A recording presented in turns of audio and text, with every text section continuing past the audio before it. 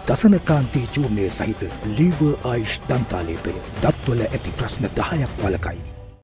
The Central Bank of Sri Lanka yesterday announced that it would raise key policy rates by 100 basis points. Accordingly, the standing deposit facility rate was raised to 15.5%, while the standing lending facility rate was increased to 16.5%.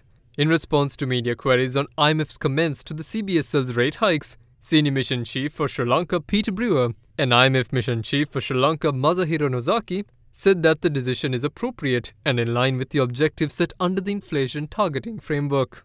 They said that this reflects the CBSL's commitment to the inflation target and is an important part of the disinflation strategy in the EFF bailout program for Sri Lanka. They added that even though Sri Lanka's inflation is declining, it remains at a very high level, which has been disproportionately hurting the poor. The IMF authorities point out that the Sri Lankan Central Bank's decision to raise policy rates shows its commitment to reduce inflation more quickly and firmly towards a single-digit target, given that upside inflation risks could reverse the trend leading to persistently high inflation, which is extremely costly to the economy.